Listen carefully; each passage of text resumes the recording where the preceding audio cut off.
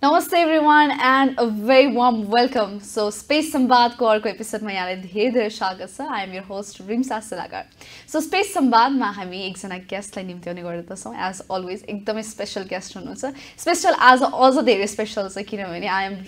I was really looking forward उहाँसँग कुराकानी गर्नको लागि since very long time र आज भाग्यले जुरेको छ भनेर चाहिँ म भन्न चाहन्छु and really looking forward for आजको यो Space Sambad को episode मा किनभने आज उहाँ एकजना यस्तो व्यक्तित्व हुनुहुन्छ जसले हामीलाई चाहिँ आफ्नो क्यामेराको थ्रुबाट आफ्नो जर्नी एक्सपिरियन्सको थ्रुबाट पुरै नेपाललाई चाहिँ उहाँले हामीले देखाउनु भएको छ उहाँको भ्लगिङको मार्फत हामीले चाहिँ नेपाल यति ब्युटिफुल छ नेपालको ठाउँहरु पनि यति राम्रो राम्रो स्पेशल ठाउँहरु छ जहाँ चाहिँ अझ पनि मान्छेहरु पुग्न सकेका छैनन् सो त्यस्तै ठाउँहरुलाई चाहिँ समेटेर चाहिँ उहाँले भ्लगिङ गर्नुहुन्छ र नेपालको ब्युटिफुल प्लेसेसहरुलाई चाहिँ उहाँले पस्किनुहुन्छ आफ्नो भ्लगिङ मार्फत so please allow me to welcome Mr. Kanchan aka Ghumante. So yahanलाई धेरै स्वागत छ नमस्कार. Yes, thank you so much. So first of all thank you so very much for coming. अनि म चाहिँ मैले अघि स्टार्टिङमै भने मलाई सुरुदेखि नै हजुरसँग कुरा गर्न मन थियो तर आज चाहिँ भाग्यले जुरेको छ भन्न चाहन्छु म चाहिँ. Thank you so very much for coming. Yes, thank you for having me. के कस्तो भइरहेछ how's life going on? Life चलिरहेछ भनौं न. यात्रा चलिरहेछ. हजुर. धेरै जनाले नदेख्ने ब्याकग्राउन्डको काम पनि चलिरहेछ. Yes, अनि अहिले करेन्टली चाहिँ त्यही काम भइरहेको हामी. सो लेटेस्ट ठाउँ चाहिँ कुन भिजिट गर्नुभयो यहाँले? स्टोरी चाहिँ मैले देखिरहेको थिएँ घुमन्तेको स्टोरी चाहिँ. लेटेस्ट भन्दा पनि अब तपाईलाई दुईटा स्टाइलले सुनाउँछु है. अब लेटेस्ट भनेको अब आज रिलिज भएको भिडियो अनुसार चाहिँ म सोलुखुम्बु जाँदै छु. हजुर. तर लेटेस्ट चाहिँ म नवलपुर पुगेर आएको थिएँ. भर्खरै नै भनौं न 1-1.5 हप्ता अगाडि. हजुर. सो कस्तो रह्यो त त्यहाँको यात्रा नवलपुरको यात्रा थोरै हाम्रो ऑडियन्सलाई चाहिँ नवलपुरको यात्रा चाहिँ तपाईको नवलपुर भनेको चाहिँ अब चितवन सौरा चाहिँ एकदमै स्याचुरेसन पोइन्टमा पुगिसक्यो डेस्टिनेसन भयो. हजुर. तर सिमिलर अनि नजिक डिस्टेन्सको अलिकति कम क्राउडेड ठाउँ मेबी इभन बेटर त अब नभन्नु होला जे पनि एकदमै राम्रो पोटेन्शियल भएको प्लस थारू कल्चरल एक्सप्लोरेसन अनि वाइल्ड लाइफ मेन कुरा चाहिँ क्राउड अभोइड गर्ने मान्छेको लागि चाहिँ एकदमै बेस्ट प्लेस छ. सो घुमन्तेको जर्नी चाहिँ कहिलेदेखि सुरु भएको हो खासमा? अब स्टार्टिङ नै चाहिँ तपाईको 2013 कै ताकादेखि हो खास सुरु गरेको भन्नाले यस्तो स्केलमा यसरी गर्छु भनेर हैन कि ट्राभलको केही गरौँ न त यसो बनाऊँ न त ब्लग छ यसो पेजहरु बनाऊँ न त भनेर स्टार्ट गरेको है खास चाहिँ. अनि त्यही नै अब कन्टिन्यु गर्दै अब डाइरेक्सनहरु ठाउँ चेन्ज हुँदै 2016 को एन्डतिर चाहिँ अब भिडियो पनि गरौँ न त भनेपछि चाहिँ दैट इज द घुमन्ते यु सी टुडे भयो के. So let me tell you हैन मेरो ड्याडी चाहिँ हजुरको एकदमै ठुलो फ्यान हो. ड्याडीलाई एकदम big thanks. And every video घुमन्तेको उहाँ नयाँ त्यो अपडेट आइसकेपछि नयाँ भिडियो आइसकेपछि चाहिँ बेलुका टक्क बसेर उहाँ चाहिँ पुरै इन्जोय गर्नुहुन्छ क्या. अनि अलवेज एभ्री टाइम जतिखेर पनि हेर्दा पनि घुमन्ते भनेर हामी हेरिरहेको हुन्छौँ. सो मेरो ड्याडी चाहिँ एकदम ठुलो फ्यान हो हजुरको. ड्याडलाई एकदम बिग थ्याङ्क यू नमस्ते. अनि मलाई यही कुरा एकदम खुसी लाग्छ कि हामीले फ्यामिली सो भनेर बनाएको होइन तर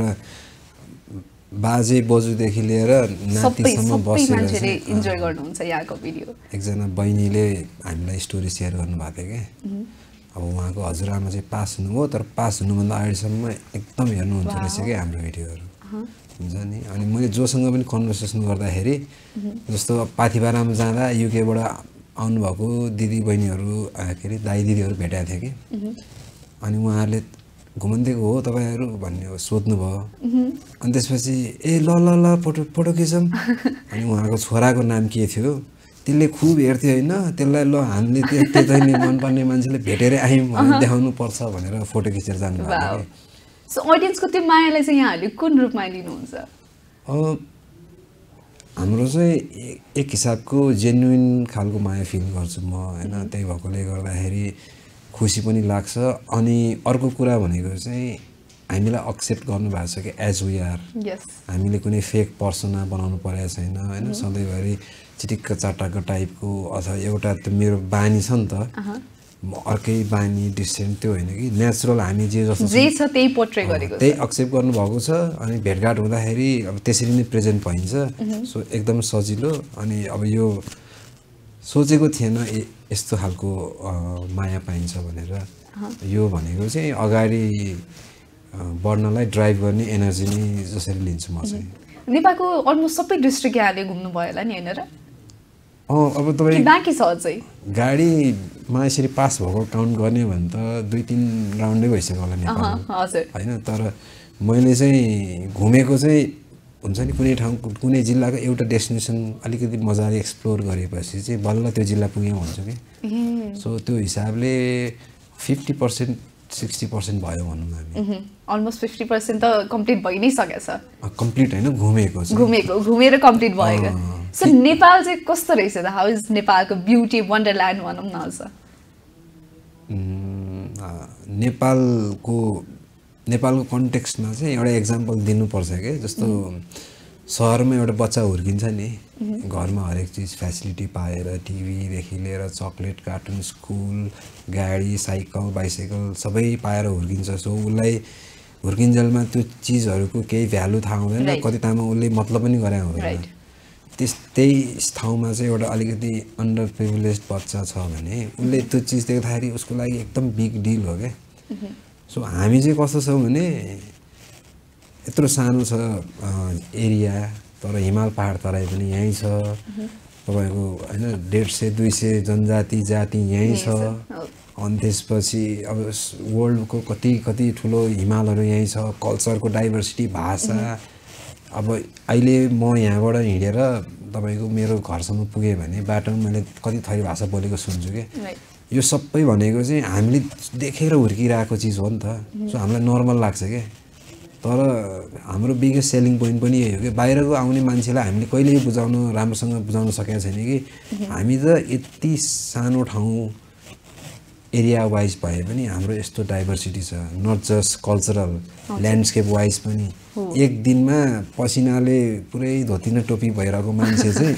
एक दिनमा माथि पहाडमा पुगेर होइन पुरै डाउन ज्याकेट लगाएर टोपी लगाएर आगो ताप्दै कक्रेर बस्नु मिल्छ क्या त्यस्तो छ नि त हाम्रो त्यो सो अब मोमोको किमा जस्तो छ क्या मिक्स म्याक्स भइरहेछ सो नेपालको डाइभर्सिटीलाई यहाँले नजिकैबाट निहाल्नु भएको छ अहिलेसम्म घुमेका ठाउँहरूमध्ये one of the best place यो चाहिँ जानै पर्ने ठाउँ त थुप्रै छ नेपालमा तर तपाईँको एक्सपिरियन्समा one of the best place चाहिँ कुन हो मेमोरी चाहिँ अब भ्यू वाइज होइन त्यो वाइज भन्दा चाहिँ मलाई लाग्छ गोक्यो पुग्नुपर्छ गोक्यो किनभने मान्छेहरू एभरेस्ट बेस क्याम्प भनेर मरिहत्ते गरेर जानुहुन्छ होइन एभरेस्ट बेस क्याम्प गए भनेको चाहिँ अब गोरखसेप हो अनि गोरखसेपबाट तलपट्टि एभरेस्ट बेस क्याम्प हो त्यहाँबाट चाहिँ खास एभरेस्ट देखिँदैन अब एभरेस्ट बेस क्याम्प त बेस क्याम्प हो नि त हिमाल चढ्नेहरूको लागि हिमाल चढ्ने भए जाँदा हुन्छ नत्र एभरेस्ट हेर्ने हो भने चाहिँ बेस क्याम्पको ट्रेक गर्दा गोरखसेपबाट कालापत्थर जानुपर्छ which is at around 5600+ metres के अलिकति गाह्रै हुन्छ त्यो होइन अनि ठिकै छ तर त्यहाँबाट भ्यू राम्रो छ तर गोक्यो गयो भने चाहिँ के एडभान्टेज छ भन्दा गोक्योबाट 2-3 घन्टामा गोक्योरी पुग्छ अराउन्ड 50-5300 मिटरमा त्यहाँबाट पनि same view if not better view हो एभरेस्टको होइन तर त्यहाँ बोनस के छ भन्दा तलपट्टि तलपट्टि चाहिँ तपाईँको नेपालको सबैभन्दा अब सुन्दर तालहरूमध्ये होइन गोक्यो तालहरू छ क्या त्यहाँ तल हो तपाईँको काला पत्थरबाट त तल पुरै ग्लेसियर त्यो हुन्छ नि कालो ढुङ्गा मात्रै छ त्यही भएर नाम काला पत्थर भएको हो यता भयो भने त तपाईँको एक्स्ट्रा यता गोक्यो कति राम्रो छ क्या गोक्यो त अनि त्यो जुन सनसेट हुन्छ नि त्यहाँ हामीले यो चाहिँ मलाई यस्तो नर्थर्न लाइट्स भनेर यत्रो हाइप छ नि त वर्ल्डमा तपाईँ गोक्योमा जुन लाइट्स आउँछ नि सनसेटको टाइममा फर्स्टमा सनसेट हुने बेला ओरेन्ज आउँछ अनि सनसेट घाम अलिकति डुबिसकेपछि बिस्तारै त्यो कलर टर्न हुन्छ कि पर्पल ब्लू भएर पिङ्क भएर अनि लास्टमा ब्लू हुन्छ पुरै उज्यालो हुन्छ घाम गइसक्दा अनि बल्ल रात पर्छ क्या त्यो लाइट्स हामीले इनफ प्रचारै गरेका छैनौँ कि ओके सो यहाँको भिडियोबाट चाहिँ त्यो गएको छ त्यो म्याजिकल नै छ क्या त्यो हामीले डिफ्रेन्ट टाइम्समै खिचेका छौँ जस्तो दिउँसो अनि डाइरेक्ट गोल्डन आवरको सनसेट अनि त्यहाँ चाहिँ घाम डुबेपछि हुने त्यो फेनोमेनन के आकाशको पिङ्क पर्पल ब्लू अनि अझै अचम्म चाहिँ अझै लेट भयो नि अब रात पर्न लाग्यो नि लास्ट रातको डार्कनेस आउने बेला चाहिँ उज्यालो हुन्छ क्या ब्लू उज्यालो हुन्छ क्या सब सो यहीबाट सुन्दाखेरि नि कस्तो फेसिनेटिङ कस्तो नेपालको होइन यति धेरै ठाउँहरू अझ पनि त्यो खोज्ने क्रम जारी नै छ नि होइन र जारी नै छ अनि यो पनि फेरि अब हाम्रो चाहिँ एउटा हामी अरूभन्दा अथवा हामीले अलिकति फरक गर्ने के हो भन्दाखेरि हामीले चाहिँ मेन स्ट्रिम चलेको भन्दा पनि अलिकति अनएक्सप्लोर डेस्टिनेसन खोज्ने हो नि त तर यो चाहिँ अब पुग्नै पर्ने भ्यू वाइज भनेर मात्रै हो किनभने गोक्यो त अलमोस्ट पपुलर नै छ नि त फरेनर्समा चाहिँ तर नेपालभरिको ट्राभल ट्रेकिङ इन्डस्ट्रीमा काम गरेको पोर्टर गाइड सरदार होइन यस्तो सबैलाई सोध्नु 90% को एन्सर चाहिँ बेस्ट कहाँ हो भन्दा गोक्यो भन्छ क्या सो अनि अहिलेसम्मको अब हुन्छ नि अब म बेकारमै गएको भन्ने जस्तो त्यस्तो केही एक्सपिरियन्स छ ट्रेक गरेकोमा चाहिँ अब म एकदम एज अ नर्मल ट्राभलर भएको भए चाहिँ मलाई त्यस्तो लाग्थ्यो होला होइन पहिलाको टाइममा तर अहिले चाहिँ एउटा रेस्पोन्सिबिलिटी लिएर गएको हो कुनै पनि ठाउँ जानुभन्दा अगाडिको डिसिसन मेरो आफ्नो हुन्छ नि त अलिकति रिसर्च गरेर होइन सबै चिज बुझेर गइन्छ अनि त्यहाँ गएपछि भने जस्तो आफूले भने जस्तो भएन डिसपोइन्ट भयो भने चाहिँ मैले वर्कआउट गर्नुपर्छ कि हाम्रो टिमले भनौँ न उहाँहरू लोकलहरूसँग बसेर हुन्छ कि होइन खोजखाज पार्नेदेखि के चेन्ज गर्न सकिन्छ त्यो चिज चेन्ज वर्कआउट गरेर अनि त्यसपछि त्यसलाई त्यसरी प्रेजेन्ट गरेर आउने हो कि हामीले सो मलाई चाहिँ त्यो लग्जरी छैन कि ओहो बेकार गएछ भन्ने होइन कि यो यस्तो रहेछ एउटा एक हिसाबको टुरिज्म कन्सल्टेन्ट टाइपकै कुरा के सो मैले कति ठाउँमा जाँदाखेरि चाहिँ त्यहाँको लोकल्सहरूसँग हुन्छ नि गएको दिनको बेलुकै उहाँहरूलाई चाहिँ पुरै सोध्ने हुन्छ उहाँहरूसँग इन्टरेक्सन भन्दा पनि अब त्यही तपाईँले भन्नुभयो जस्तो अलिकति डिसपोइन्टेड भएपछि म मनमा डिसपोइन्ट भएर बस्ने होइन कि मैले चाहिँ तपाईँले यो किन यस्तो गर्नुभएको दिस इज नट राइट यो गर्ने हो भने चाहिँ अथवा यो गर्ने हो भने चाहिँ यस्तो गर्नुपर्छ अनेस्ट रिभ्यू चाहिँ दिनुपर्छ अनेस्ट रिभ्यू होइन मैले त उहाँलाई एकदम स्ट्रङली नै भन्ने हो कि जस्तो किनभने हामीले यो भिडियो प्रेजेन्ट गरिसकेपछि जो मान्छे आउँछ होइन त्यो मान्छे आउनु इम्पोर्टेन्ट होइन कि तर एकजना आउला दुईजना आउला राम्रो इम्प्रेसन राम्रो होइन छाप लिएर राम्रो मेसेज लिएर गयो भने राम्रो हो क्या हजुर हामीले गर्दा 100 जना आउला 100 जना 50 जना रिसाएर गयो भने त तपाईँको ठाउँको उल्टो बदनाम मात्रै हुन्छ कि अहिले त नाम छैन होइन तर मान्छे आएर तपाईँहरूले भने जस्तो गर्नुभयो भने त बदनाम हुन्छ भनेपछि त त्यो धन नराम्रो भयो नि त सो बेस्ट त कुरा भइहाल्यो त्यो सुधार्न पर्ने कुरा पनि भइहाल्यो अहिलेसम्मको वर्स्ट त्यो हुन्छ नि कतै घुम्न जाने बेलामा क्याम्पहरू गर्नुपर्ने हुन्छ नाइटमेयर्सहरू त्यस्तो डरलाग्दो हरर किस्साहरू त्यस्तो केही छ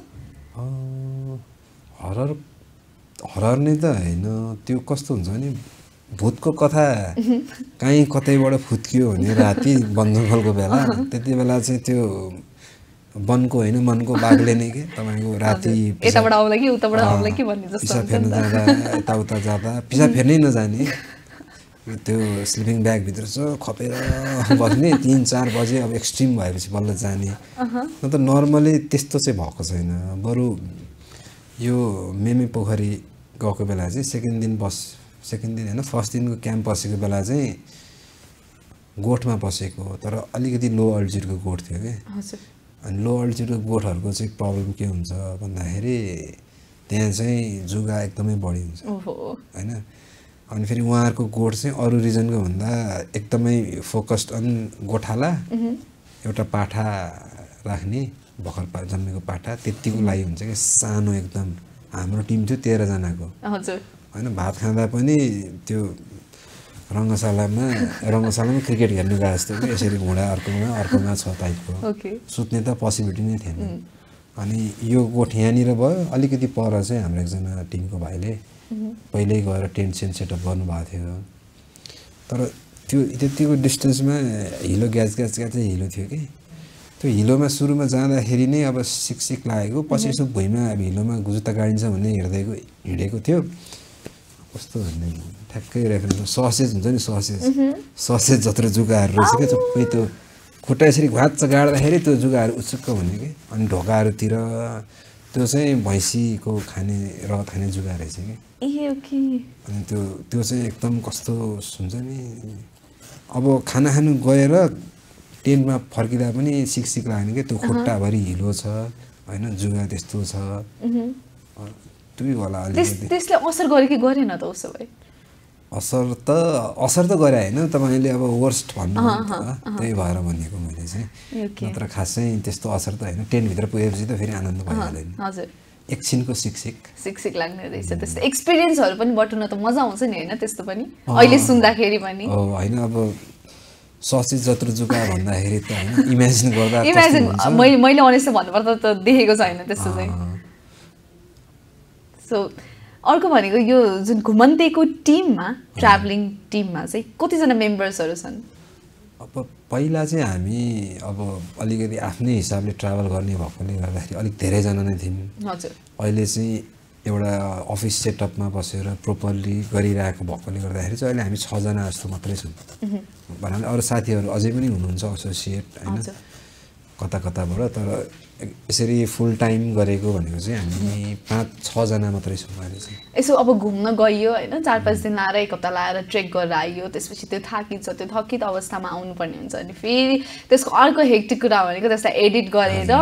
ब्याक टु अडियन्सलाई पस्कर्नु पर्ने हुन्छ त्यो हेक्टिकलाई चाहिँ कसरी म्यानेज गर्नुहुन्छ होइन यस्तो छ हाम्रो कामको एउटा एडभान्टेज के छ भन्दाखेरि ट्रेकबाट फर्केर आउँदा पनि फर्किँदै लास्ट डेजमा चाहिँ हामीले राम्रै रेस्ट लिन्छौँ नि त हामीले काठमाडौँ आउनुभन्दा अगाडि नै त्यो एउटा रेस्ट भयो अनि अर्को चाहिँ अब काठमाडौँ आइसकेपछि पनि एक दिन भनौँ न ब्रेक जस्तो हुन्छ त्यसपछि अब कामको प्रेसर भनेको चाहिँ त्यो हिसाबको छैन नि त हाम्रो अब ल स्टार्ट गरौँ भन्ने हुन्छ अब अफिस टाइम भनेर फिक्स छैन होइन अनि यो ट्राभलले गर्दा एक हिसाबले जिउ थाके पनि मन फ्रेस भएर आएको हुन्छ कि सो यता काम गर्दाखेरि त्यति धेरै स्ट्रेसफुल चाहिँ हुँदैन एउटा कुरा चाहिँ कस्तो भइरहेछ भन्दाखेरि अब डेस्टिनेसनै लामो हुन्छ खिचेर आउने हरेक चिज गर्ने प्रिपरेसन गर्दाखेरि भिडियोहरू चाहिँ अलिकति लेट हुन्छ हाम्रो त्यसलाई चाहिँ सर्ट आउट गर्नको लागि चाहिँ त्यही प्रेसर चाहिँ अलिकति हो न त त्योभन्दा बाहेक त मन फ्रेस भयो मेन्टली फ्रेस भयो भने त त्यो अभियसली कामहरू पनि गर्नै सजिलो नै हुन्छ नि होइन हामीलाई चाहिँ तपाईँले भन्नुभएको जस्तो स्ट्रेस चाहिँ कुन टाइममा हुन्छ भने एउटा ट्रिप गएर आयो बस्न पाएको छैन एक हप्ता फेरि अर्को ट्रिप जानुपर्छ कि ब्याक टु ब्याक यो म्यानेज चाहिँ कसरी हुन्छ अथवा भनौँ न लेट्स चाहिँ म यो डेस्टिनेसनमा जाँदैछु भन्ने कुराहरू त्यो चाहिँ कसरी प्रपर रिसर्च नै टिम हुन्छ कि अथवा तपाईँ पर्सनली बसेर गर्नुहुन्छ त्यो चाहिँ अब टिम भनेको यही हामी 5जना जो छौँ अफिसमा बस्ने उहीँ हो अनि मोस्टली चाहिँ अब हाम्रो एकजना टिम मेम्बर छ अब मनिष भन्ने उसले चाहिँ कन्ट्याक्ट्सहरू रिसिभ गर्छ उता गर्छ तर नर्मली ठाउँहरूको रिसर्च रेकीदेखि लिएर ऊ गर्ने चाहिँ मैले गर्छु होइन अनि त्यसपछि हामीले कन्ट्याक्ट गर्ने मान्छेहरू अब आजभोलि चाहिँ कन्ट्याक्ट गर्ने हाम्रो ठाउँ आउनुहोस् भन्ने हुन्छ अनि मैले अब हामीले भनौँ न के छ तपाईँहरूको राम्रो भिडियो नभए पनि तपाईँको अलिकति इन्ट्रोडक्सन केही त होला भनेर खोजेर यताउता रिसर्च गरेपछि चाहिँ ल यहाँ जाने भयो भन्ने फाइनलाइज भएपछि डेट तोकिन्छ तयारीहरू खर्चहरू क्याम्पिङ गर्नु पर्छ कि पर्दैन होइन अनि त्यहाँ सपोर्ट गर्ने को छ त्यो एरियाको स्पेसलिटी के हो कुन कल्चरको मान्छे यताउता हरेक चिज बुझेर अनि एउटा डेट चाहिँ ठ्याक्क अब 10मा हिँड्ने भनेर फिक्स गर्ने होइन कि जस्तो यो ड्युरेसनमा अथवा यो सिजनमा जाने है त भनेर चाहिँ डिसाइड गर्छौँ कि हामीले सो यो जुन अब त्यो लोकल पिपलहरूसँग पुरै इन्गेज भइन्छ होइन उहाँहरूकै लोकल खानेकुराहरू खानेदेखि लिएर भाषा पनि कतै बोलिन्छ नि होइन र उहाँहरूको भाषा नै चाहिँ कतिको ब्यारियर हुन्छ त्यो ल्याङ्ग्वेज इस्यु कतिको हुन्छ कहिलेकाहीँ अब भनौँ न अब सपोज तपाईँ राई हुनुहुन्छ भने अर्कै जातको हाम्रो पढिदिनु भयो भने इन्टरेक्ट चाहिँ कसरी गर्नुहुन्छ यहाँहरूले चाहिँ त्यसको लागि त त्यही त भने नि हामीले सुरुमा जाने बेलै जो हामीसँग इन्टचमा बस्नुहुन्छ नि उहाँहरूबाट चाहिँ एउटा लोकल गाइड भन्ने कि फेसिलिटेटर भन्ने एकजना उहाँ चाहिँ हुनुहुन्छ कि त्यो भयो भने सजिलो हुन्छ उहाँ भएपछि उहाँले चाहिँ त्यस्तोमा ब्यारियरको काम गर्नुहुन्छ गर्न चाहिँ तर कुनै ठाउँमा हाम्रै फेसिलिटेटरले नबुझ्ने पनि हुन्छ तर खै फाइदा पनि अब त्यही मेमो परेकै कुरामा चाहिँ त्यो क्याम्प बसेको भोलिपल्ट चाहिँ माथि गएपछि एउटा ठुलो मजाको पाटन भेटिएको थियो अनि त्यहाँ एउटा गोठको आमालाई बोलाएको उहाँले बुझ्नै नहुने रहेछ नेपाली भाषा गुरुङ भाषा मात्रै बोल्ने अनि खै के कुरा भयो दुध चाहिएको थियो 1 लिटर दुध दिनु न भनेको दिनुभयो अब पैसा लिनु भनेको पैसा पनि लिनु भएन त्यो नबुझेर पनि अनि त्यो यसको नि के पैसा लिनु जस्तो भएको कि उहाँलाई पाहुनाहरुसँग अनि उहाँलाई लर बिस्कुटहरु दिम हजुर हुन्छ नि अब त्यस्तो चाहिँ हुने तर त्यो अब त्यति साह्रो बिग डिल चाहिँ हुन्न नेपालमा अलिकति युनिभर्सल नै भइसकेको छ नेपाल ल्याङ्ग्वेज चाहिँ जुन स्टार्टिङमा स्टार्ट गरेको यो घुमन्तेको ट्राभलिङ हिस्ट्री भनौं र अहिलेको यो 2023 मा आइसकेपछिको ट्राभलिङ हिस्ट्रीमा चाहिँ डिफरेन्सेस के कस्तो रहेको छ एकदम स्याड रियालिटी भनौं सुरुमा हामी ट्राभल गर्दा एकदमै रमाइलो हुन्थ्यो के हामीलाई अहिले चाहिँ त्यो रमाइलो हुँदैन त्यो चाहिँ कहाँ होला त उसो भए त्यो रमाइलो चाहिँ यो प्रोफेसनलिजमले पचक्कै खाइदियो भनौं न माइन्ड नै तपाईको मसल मेमोरी जस्तो भइसकेको छ कि हिसाबको यो ठाउँमा जाने भनेपछि के इम्पोर्टेन्ट छ हैन यो चाहिँ पहिला चाहिँ आफ्नो लागि घुम्न जान्थ्यौं अहिले चाहिँ धेरै जनाले हेर्ने हैन इन्फर्मेसन त्यसैबाट लिने हुन थालेपछि चाहिँ त्यो इन्डाइरेक्टली रेस्पोन्सिबिलिटी फिल भयो के पहिला चाहिँ हामी स्टार्ट गर्दा चाहिँ सानो बच्चा जस्तो थियौं आफ्नै धुनमा रमाउने तर अब त्यो बच्चालाई हुन्छ नि बाबुआमाले हुर्काएर बढाएर पढाएर ठुलो भइसकेपछि उलाई रेस्पोन्सिबिलिटी फिल हुन्छ नि त हामीलाई पनि सेम केस भयो के हामी आफ्नै हिसाबले जान्थ्यौं फोटो भिडियो राख्थ्यौं तर फिडब्याक सपोर्ट माया भनौं त्यो चीज पाउँदै गयो अनि धेरै जनालाई क्रुसियल पनि भयो के हामीले प्रोवाइड गरेको इन्फर्मेसनले उहाँलाई घुम्न जानदेखि लिएर हैन त्यो ठाउँको चाहिँ बेस्ट अफ द बेस्ट निकाल्नको लागि चाहिँ एक हिसाबको डिपेन्डेन्ट नै हुने जस्तो हुनुभयो अनि त्यसले गर्दाखेरि चाहिँ हामीलाई गएर यो ठाउँमा गएपछि चाहिँ यो चीज मिस गर्नु हुँदैन हैन सनसेट सनराइजको टाइम वेट गर्नुपर्छ बिहान उठ्न अल्छी लागे पनि सनसेट सनराइजको लागि भयो नि उठिन्छ त्यस्तो हरेक चीज छ के रमाइलो त स्टिल हुन्छ तर त्यो बेलाको जुन एकदम स्वच्छन्दवाला फ्रीवाला रमाइलो थियो त्यो चाहिँ हुँदैन अहिले चाहिँ मिस भइन्छ त्यो चाहिँ हजुर त्यो फेरि अब चाहेर पनि सकिदैन होला त्यो टाइम गइसक्यो अब भने त्यसको लागि चाहिँ सबै क्यामेराहरु थन्काएर हैन फेरि बेफिक्री हिसाबले चाहिँ कले के पनि खिच्दिन म घुम्छु मात्रै भनेर गयो भने चाहिँ त्यसपछि रमाइलो हुन्छ वाउ सो यो लोकल पिपलको इन्टरेक्सन गरिरहँदाखेरि नै हैन अब कतै हामी ट्राभल गरिरहँदाखेरि पोइन्ट ए मा पुग्नु पनि पोइन्ट बी मा मात्र पुगेर नि थाकेको तर अनि पोइन्ट ए मा चाहिँ जानै नसक्ने त्यस्तो मेमोरीहरु छ त्यो नजाने मेमोरीहरु पोइन्ट ए मा पुग्नै पर्ने छ तर त्यस्तो थाकिसकेर चाहिँ अब नजाम भन्ने चाहिँ त्यस्तो भएको छ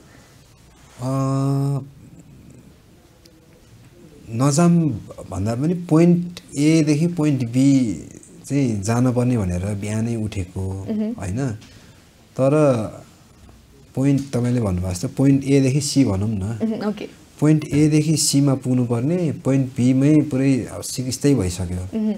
तर अप्सनै छैन के छैन राइट अनि जसरी भए नि पुसन गर्नुपर्ने भएकोले 5:30 मा हिँडेर 9:30 मा पुगेछु नि पोइन्ट सी मा बेलुकीको 9:30 मा ओहो अनि टिम मेम्बरहरु रनि धुने पनि भएको छ त्यसमा 1-2 जना हैन तर उहाँ चाहिँ हाम्रो नर्मल टिम मेम्बर होइन साथीभाइहरु हो तर त्यस्तै इभेन्टबाट हामीले चाहिँ अहिले के रियलाइज गरेका छौं भन्दाखेरि हामीले त एउटा नर्मल ट्राभल गर्ने मान्छेको पर्सपेक्टिभ लिएर हिँड्ने हो नि त हजुर सो त्यो पोइन्ट ए देखि सी गर्न त्यस्तो गाह्रो हुन्छ भने हामीले चाहिँ अहिले पोइन्ट ए टु बी नै ब्रेक गरिदिन्छौं के पोइन्ट टु ए बी सम्म हामी जान्छौं त्यही बस्छौं त्यही देखाइदिन्छौं हजुर सो रुट नै त्यसपछि एक दिनमा पुग्छ भन्ने छ भने चाहिँ 2 दिनमा पुग्छ भन्ने चेन्ज हुन्छ के त्यो चाहिँ हामीले प्लान हुन्छ नि एउटा रुट प्लानिङ भन्ने चीज अथवा त्यो मान्छेको लागि चाहिँ ट्राभल प्लान अनि त्यही गाउँको मान्छेलाई पनि उहाँहरुले त यहाँदेखि यहाँ भन्नुहुन्छ नि त हामीले चाहिँ ल अब यस्तो भयो हैन यसरी गर्दा चाहिँ फर्स्ट क्याम्प यहाँ हो भने सेकेन्ड क्याम्प चाहिँ त्यहाँ नराख्नुस् नजिक राख्नुस् भनेर हामीले त्यो एउटा त्यो नै बनाउँछौं के म्यापिङ नै जस्तो एक हिसाबको ओके सो यो रोड एक्सेस अझ बढी त रोडले नै ट्राभल गर्नुहुन्छ होइन नेपालको रोड अहिले पनि कति धेरै अवस्थामा त्यो हुन्छ नि खाल्डाखुल्लीदेखि लिएर प्रपर पिचवाला रोड छैन नि त होइन रोड एक्सेसले कति धेरै रिस्की हुन्छ आफ्नो ज्यानै कति धेरै रिस्की हुन्छ यहाँको भिडियोमा पनि देखिरहेको हुन्छ पुरै हिल्लामे रोड हुन्छ त्यही पनि ट्राभल त गर्नै पर्छ जसरी भयो नि सो यो रोड एक्सेसले कति धेरै इफेक्ट पार्छ रिस्की कति हुन्छ आफ्नो ज्यानलाई चाहिँ हाम्रै ज्यानलाई त अहिलेसम्म खासै रिस्क चाहिँ भएको छैन त्यो एक्सिडेन्ट भन्ने चिज त भइहाल्छ तर अब रोडको कन्डिसन राम्रो हुन्थ्यो भने त्यो एक्सिडेन्टको चान्सेस कम हुन्थ्यो अब रोड नै राम्रो छैन त्यसमाथि फेरि 12 महिना चल्ने रोड पनि होइन थियो अब रोड चाहिँ जसरी पनि लानु पर्यो भनेर हतारिएको हो हाम्रो नेपालको गाउँठाउँको मान्छेहरू स्थानीय सरकारहरू होइन अलिकति प्रोपर बाटोहरू मिलाउँदै लगेको भए चाहिँ राम्रो पनि हुन्थ्यो अनि त्यो रोड पुगेर फाइदा भन्दा बढी फाइदा अलिअलि भएको छ तर एज अ हुन्छ नि ट्राभल टुरिज्मको पोटेन्सियल हेर्दाखेरि चाहिँ घाटा पनि भएको छ कि फेरि 10-15 दिनको ट्रेकिङ रुट थियो अब तपाईँको अहिले 5 दिन 6 दिनको भइसक्यो त्यतिमा चाहिँ भइन्छ नेपालको मोस्ट प्राइज ट्रेकिङ रुट थियो अन्नपूर्ण सर्किट 28 दिन 24 दिन लाग्ने एक हप्तामा सकिन्छ अहिले त्यो पनि अझै चाँडो सकिन्छ रोडको एक्सेसमा चाहिँ ठिकै हो रोड बनेको राम्रै हो एक हिसाबले तर ट्राभलिङको हिसाबले जति मजा आउँथ्यो त्यो अफ रोड ट्रेक भनौँ न अझ त्यसमा त्यो चाहिँ मजा छैन अहिले भनेपछि होइन यो कपाल लामो भयो भनेर हजामले होइन अर्कोले कपाल काट्दै जस्तो हो कि नेपालमा बनेको रोड चाहिँ राम्रो काम लागेको छैन नि त त्यो कपाल त छोटो भयो होइन चिलाउने गर्मी कम भयो होला तर त्यो हेर्दा कति नराम्रो देखिन्छ नि त अलि हजामले अलिकति लगानी गरेर चट्ट काटेर ब्लेड सेड हानेर काटेको छैन कि बाटो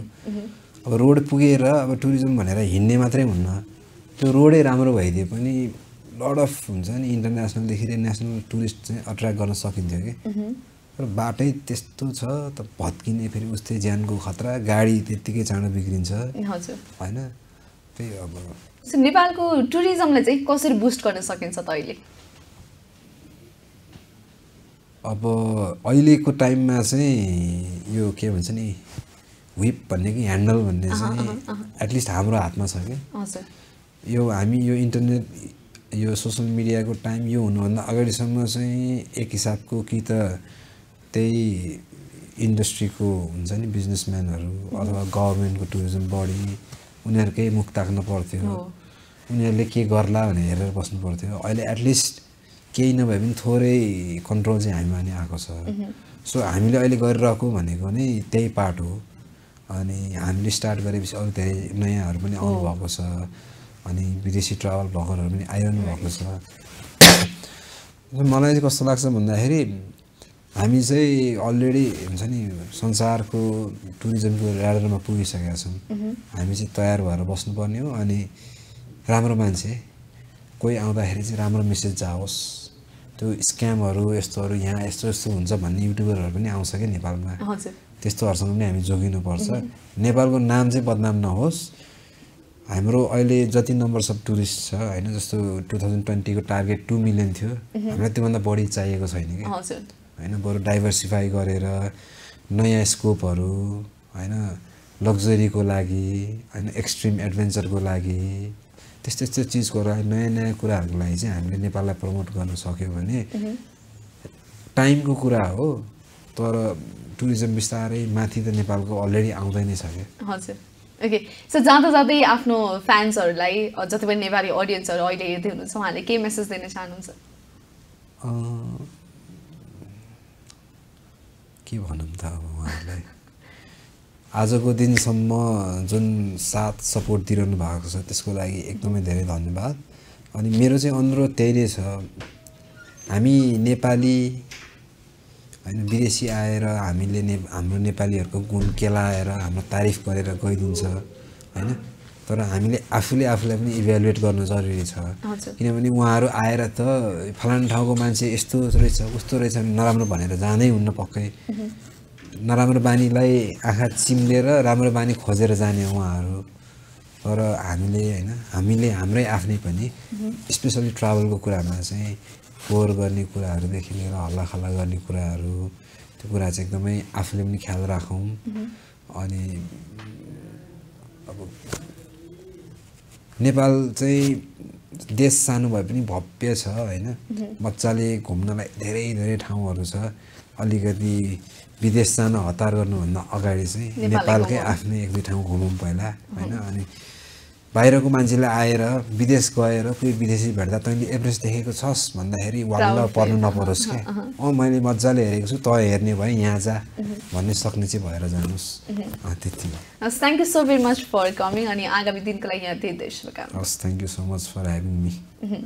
okay thank you so very much for watching आजको स्पेस संवाद होप यहाँलाई धेरै रमाइलो भयो होला आजको स्पेस संवादमा हामीले घुमन्तेको लाइफ जर्नी एक्सपिरियन्सको बारेमा हामीले कुराकानी गऱ्यौँ अझ धेरै कुराकानी गर्ने मन थियो but due to certain time boundaries हामी कुराकानी गर्न सकेनौँ सो उहाँको भिडियोजहरू युट्युबमा अलरेडी छँदैछन् सो भिडियो मार्फत यहाँले नेपाललाई एक्सप्लोर गर्न सक्नुहुनेछ र धेरै माया घुमन्तेलाई पनि दिनुहोला भन्दै आजको space संवादबाट this is me Rimsha shining of with lots of love have a great day head good by